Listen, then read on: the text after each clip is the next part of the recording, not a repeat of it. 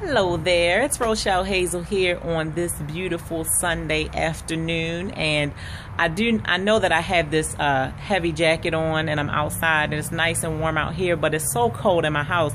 I had to step outside for a few minutes so that I could thaw out, because my guys, they love when it's cold around the house and I can't stand it. So yes, I have on a jacket. But I wanted to just cut this video today. It's going to be really quick. Because I've had some people recently come to me and ask, what can they do to help some of their family members get out of situations that they're in, with some financial hardships and things of that nature. I've also had, especially my oldest son, Adrian, come to me and Ahmed and ask, what can he do, in support of a lot of the things that are going on, the police brutality and the things that, people are suffering around the nation, but especially here in our local city of Baltimore.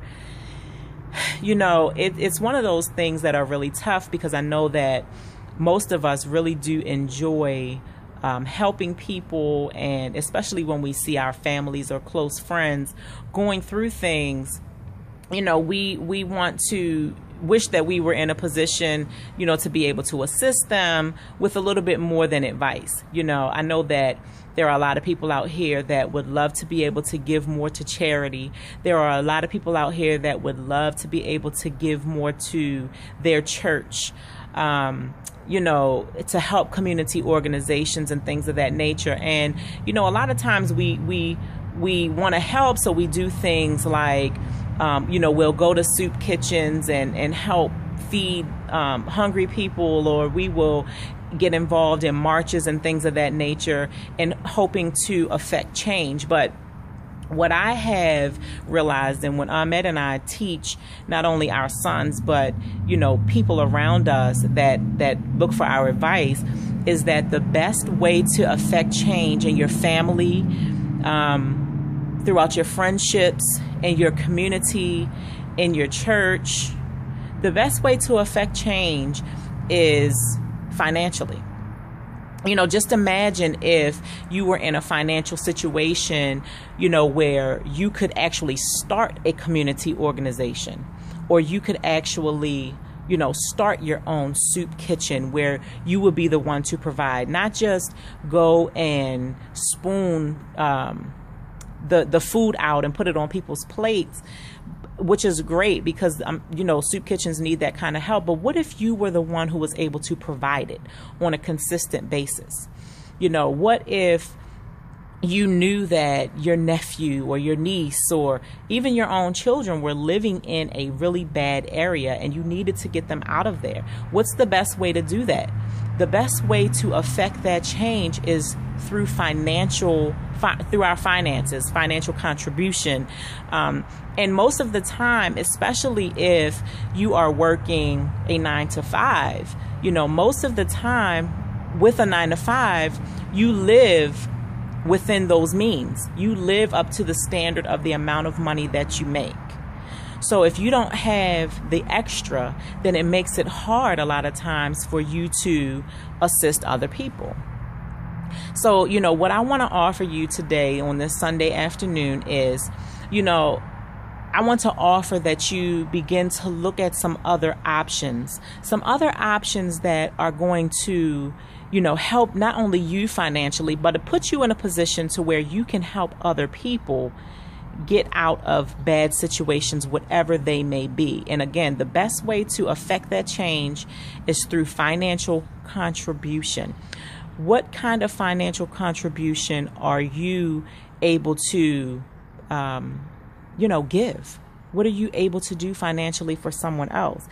Is it significant enough in your own mind that you feel happy and satisfied with it? And if the answer is no, if you would like to do more, if you would like to do more for your own family, if you would like to do more for that friend who is about to get their lights turned off, if you would like to do more for that cousin who is on the verge of having their vehicle repossessed, if you would like to do more for that church that is about to have to close their doors, if you would like to do more for a family who just lost their child to, cancer, then what are you going to do in order to be able to do that? What I would like to do is I would like to hear from you, because I have some options for you, and I would definitely like to share those with you. Some options that Ahmed and I have been able to take advantage of and put ourselves in a position where, when we choose, we can help affect change in different situations. So I would like to hear from you. Listen, if you're able-bodied, you can do more. You can do more. And I'm not talking about more for other people. I'm talking about more for yourself, more for the future of your family, to make sure that they are in a good position in 10 years from now. So if you are interested in helping other people, helping yourself, helping your family, helping your friends, helping strangers even, then you need to contact me today. My number is 443-452-9353. Shoot me a text, comment under this video, call me, email me, do whatever you need to do, because it's time for you to make some changes. We are in the second half of 2015. It's time to make some changes. If we keep waiting, nothing is ever going to happen. So I look forward to hearing from you. I look forward to hearing about the desires of your heart to be able to help others.